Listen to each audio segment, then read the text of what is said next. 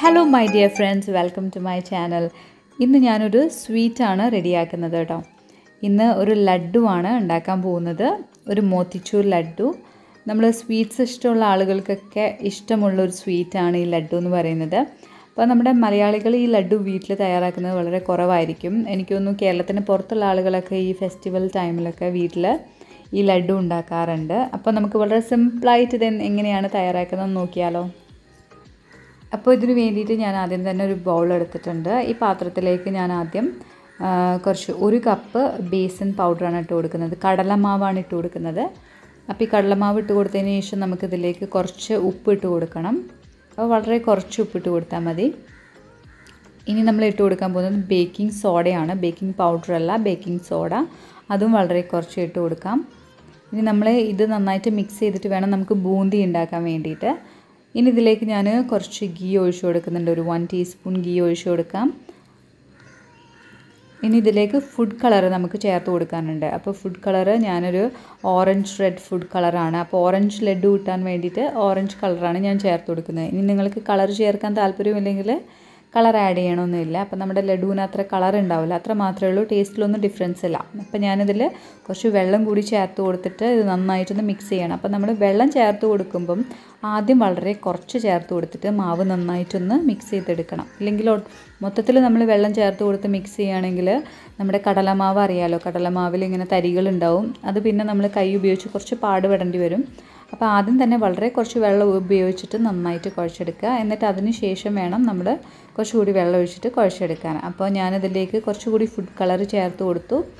അപ്പോൾ നല്ല സ്മൂത്ത് കൺസിസ്റ്റൻസിയിൽ ഞാൻ ഉണ്ടാക്കിയെടുത്തിട്ടുണ്ട്. അപ്പോൾ ഞാനിത് കുറച്ച് കൈയൊക്കെ ഉപയോഗിച്ചിട്ട് നന്നായിട്ടൊന്ന് മിക്സ് ചെയ്തെടുത്താണ്. ഇനി നമുക്കിത് നന്നായിട്ടൊന്ന് ഫ്രൈ ചെയ്തെടുക്കണം.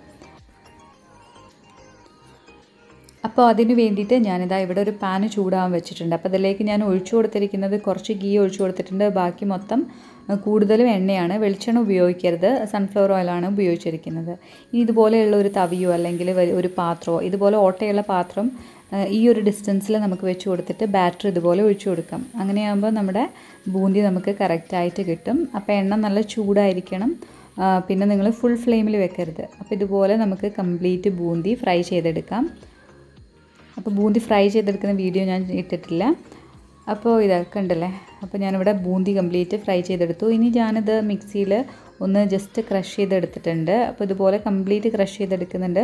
നിങ്ങൾക്ക് ആ ഒരു സ്റ്റെപ്പ് ചെയ്യണമെന്നില്ലെങ്കിൽ അങ്ങനെ ചെയ്യണമെന്നില്ല. നല്ല സോഫ്റ്റ് ലഡ്ഡു ഉണ്ടാക്കിയെടുക്കാൻ വേണ്ടിയിട്ടാണ്. ഇനി നമുക്ക് ഇതിന് വേണ്ടിയിട്ട് ഷുഗർ സിറപ്പ് തയ്യാറാക്കണം. അപ്പോൾ അതിന് വേണ്ടി ഞാനൊരു പാൻ ചൂടാൻ വെച്ചു. അതിലേക്ക് 1/2 കപ്പ് പഞ്ചസാര ഇട്ട് കൊടുത്തിട്ടുണ്ട്. ഇനി ഇതിലേക്ക് ഒരു 1/4 കപ്പ് വെള്ളമാണ് ചേർത്ത് കൊടുക്കുന്നത്. അപ്പോൾ 1 കപ്പ് ബേസൻ പൗഡർ എടുക്കുകയാണെങ്കിൽ നമ്മൾക്ക് ഒരു 1/2 കപ്പ് ടു മാക്സിമം ഒരു 3/4 കപ്പ് ഷുഗർ വരെ ഇട്ട് കൊടുത്താൽ മതി. അല്ലെങ്കിൽ കട്ട മധുരം വേണമെന്നുള്ളവർ മാത്രം 1 കപ്പ് ഷുഗർ ഇട്ട് കൊടുക്കുക. അപ്പോൾ അതിനനുസരിച്ച് വെള്ളം നമ്മൾ ചേർത്ത് കൊടുത്താൽ മതി. ഇനി ഇതിലേക്ക് കുറച്ച് കുങ്കുമപ്പൂ ഞാൻ ഇട്ട് കൊടുത്തിട്ടുണ്ട്, നമ്മുടെ ലഡ്ഡുവിന് നല്ലൊരു ഫ്ലേവർ കിട്ടാൻ വേണ്ടിയിട്ട്. പിന്നെ ഒരു ഏലക്ക ഞാൻ ചതച്ച് ചേർത്ത് കൊടുത്തിട്ടുണ്ട്, ഈ വെള്ളത്തിലേക്ക് ഇട്ട് കൊടുത്തിട്ടുണ്ട്. അപ്പോൾ ഈ ഒരു വെള്ളം ഒരു 3 മിനിറ്റ് നന്നായിട്ടൊന്ന് തിളക്കട്ടെ. ഇതിലേക്ക് കുറച്ച് ഫുഡ് കളർ കൂടി ചേർത്ത് കൊടുത്തിട്ടുണ്ട്. അപ്പോൾ നമ്മൾ നേരത്തെ ചേർത്ത് കൊടുത്ത സെയിം ഫുഡ് കളറാണ്. അപ്പോൾ ഒരു 3-4 മിനിറ്റ് ഇത് ജസ്റ്റ് തിളച്ചു. ആ തിളയ്ക്കുന്ന സമയത്ത് നമ്മൾ ക്രഷ് ചെയ്ത് വെച്ചിരിക്കുന്ന ബൂന്തി മൊത്തമായിട്ട് ഇതിലേക്ക് ഇട്ട് കൊടുക്കാം. എന്നിട്ട് ഇതെല്ലാം കൂടി നമുക്ക് നന്നായിട്ടൊന്ന് മിക്സ് ചെയ്ത് കൊടുക്കാം. അപ്പോൾ ഈ ഒരു കൺസിസ്റ്റൻസി കാണുമ്പോൾ നിങ്ങൾക്ക് തോന്നും ഇത് നമ്മളെങ്ങനെയാണ് ഈ ലഡ്ഡുയുടെ ഷേപ്പിൽ ഉണ്ടയാക്കി എടുക്കുന്നതെന്നൊക്കെ ഒരു ഡൗട്ടൊക്കെ ഉണ്ടാവും. പക്ഷേ ഒരു കുഴപ്പമില്ല. പക്ഷേ നമ്മളിത് ഓവർ കുക്ക് ചെയ്യാൻ പാടില്ല. ഞാൻ ടൈം ചെക്ക് ചെയ്തിട്ടില്ല. എനിക്ക് തോന്നുന്നു 2-3 മിനിറ്റ് ഒന്ന് ജസ്റ്റ് കുക്ക് ചെയ്തിട്ടുണ്ട്. അതിൽ മാത്രം വെള്ളം നമ്മൾ ഒഴിച്ചു കൊടുത്തിട്ടില്ല. 1/2 കപ്പ് ഷുഗറും 1/4 കപ്പ് വെള്ളമാണ് ചേർത്ത് കൊടുത്തിരിക്കുന്നത്. അപ്പോൾ ഞാനിവിടെ 1 സ്ട്രിങ് കൺസിസ്റ്റൻസി ഒന്നും നോക്കിയിട്ടില്ല. അല്ലാതെ തന്നെ 3-4 മിനിറ്റ് തിളച്ചതിന് ശേഷം ഇതിലേക്ക് ഈ ബൂന്തി ചേർത്ത് കൊടുത്തതാണ്. ഇനി ഇതിലേക്ക് കുറച്ച് നെയ്യ്, ഞാനൊരു ടേബിൾ സ്പൂൺ നെയ്യ് ചേർത്ത് കൊടുത്തിട്ടുണ്ട്. ഇനി കുറച്ച് കാഷ്യൂ നട്ട്സും ഉണക്കമുന്തിരിയും കൂടെ ഞാൻ ചേർത്ത് കൊടുക്കുന്നുണ്ട്. അപ്പം ഇത് നിങ്ങൾക്ക് ഗീയിൽ ഫ്രൈ ചെയ്തിട്ട് ചേർത്ത് കൊടുക്കാം, അല്ലാതെ വേണമെങ്കിലും ചേർത്ത് കൊടുക്കാം. ഇനി ഡ്രൈ ഫ്രൂട്ട്സ് ഉണ്ടെങ്കിൽ നിങ്ങൾക്ക് എന്തെങ്കിലും ഡ്രൈ നട്ട്സൊക്കെ ചേർത്ത് കൊടുക്കാം ഇഷ്ടമുള്ള. അപ്പോൾ ഞാനിതിപ്പോൾ രണ്ടും കുറച്ച് ചേർത്ത് കൊടുക്കുന്നുണ്ട്. അപ്പോൾ ഇവിടെ ഒരു 2-3 മിനിറ്റ് ആയിട്ടുണ്ട്. അപ്പോൾ ഞാനിതാ ഫ്ലെയിം ഓഫ് ചെയ്യാണ്. ഇനി കുറച്ച് മുന്തിരി കൂടി ചേർത്ത് കൊടുക്കുന്നുണ്ട്. അപ്പോൾ ഇത് രണ്ടും ചേർത്ത് കൊടുത്തു. അപ്പോൾ ഞാൻ ഈ പാനിൽ നിന്ന് ഇത് മാറ്റുന്നില്ല.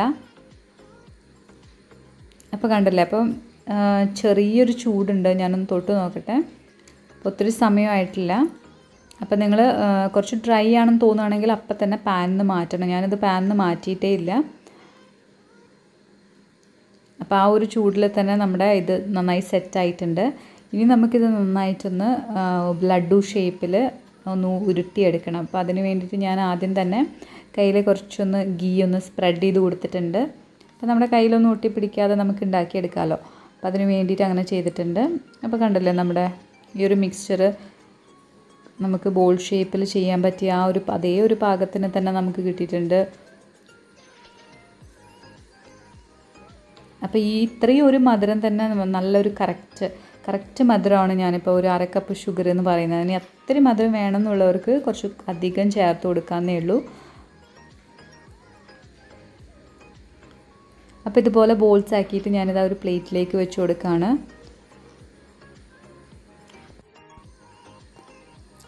അപ്പോൾ നമുക്കിത് എളുപ്പത്തിൽ തന്നെ ബോൾ ഷേപ്പ് ഉണ്ടാക്കിയെടുക്കാൻ പറ്റുന്നുണ്ട്.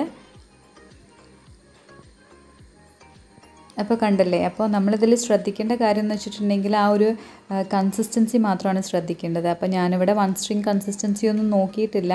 ഇതിൽ നമ്മൾ പഞ്ചസാര ഉപയോഗിക്കുന്നതുകൊണ്ട് പഞ്ചസാര പെട്ടെന്ന് കട്ടയായി പോകാനുള്ള ചാൻസ് ഉണ്ട്. അപ്പോൾ നമ്മൾ ബൂന്തി ആഡ് ചെയ്തതിന് ശേഷം ഒത്തിരി നേരം കുക്ക് ചെയ്യാൻ പാടില്ല. ഒത്തിരി നേരം കുക്ക് ചെയ്യുകയാണെങ്കിൽ പെട്ടെന്ന് പഞ്ചസാര കട്ടിയായി നമ്മൾ ഈ പാത്രത്തിൽ നിന്ന് ഈ പാനിൽ നിന്ന് വേറൊരു പാത്രത്തിലേക്ക് മാറ്റുന്ന ആ ഒരു സമയം തന്നെ പെട്ടെന്ന് ഇത് കട്ടിയായി പോവും. പിന്നെ നമ്മൾക്ക് ഇതുപോലെ ലഡു ഷേപ്പിലൊന്നും റൗണ്ട് ഷേപ്പിലൊന്നും ഉണ്ടാക്കിയെടുക്കാൻ പറ്റുകയില്ല.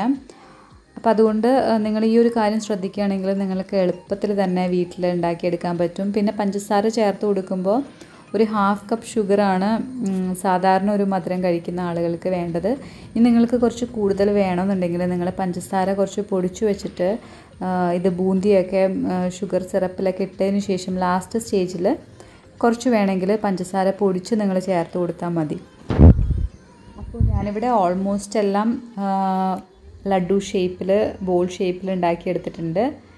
ഇതാ ഈ 1-2 എണ്ണം കൂടിയേ ഉള്ളൂ. അപ്പോൾ കണ്ടല്ലോ, അപ്പോൾ ഞാൻ വളരെ വലിയ ലഡു അല്ല ഉണ്ടാക്കിയിരിക്കുന്നത്. ഈ ഒരു സൈസിലുള്ള ലഡുവാണ് എല്ലാം ഉണ്ടാക്കിയിരിക്കുന്നത്. അപ്പോൾ എനിക്ക് തോന്നുന്നു മൊത്തത്തിൽ ഒരു 10 ലഡു വരെ നമുക്ക് ഈ ഒരു കപ്പ് ബേസൻ പൗഡർ ഉപയോഗിച്ചിട്ട് നമുക്ക് ഉണ്ടാക്കിയെടുക്കാൻ പറ്റും. അപ്പോൾ ഞാനിവിടെ കംപ്ലീറ്റ് ലഡു ഉണ്ടാക്കിയെടുത്തിട്ടുണ്ട്. അപ്പോൾ അതിൻ്റെ മുകളിൽ ഞാൻ കുറച്ച് ക്രഷ്ഡ് പിസ്ത വെച്ച് കൊടുക്കുകയാണ്. അപ്പോൾ കംപ്ലീറ്റ് ഒന്ന് ജസ്റ്റ് ഒന്ന് ഗാർണിഷ് ചെയ്യാൻ വേണ്ടിയിട്ടാണ്.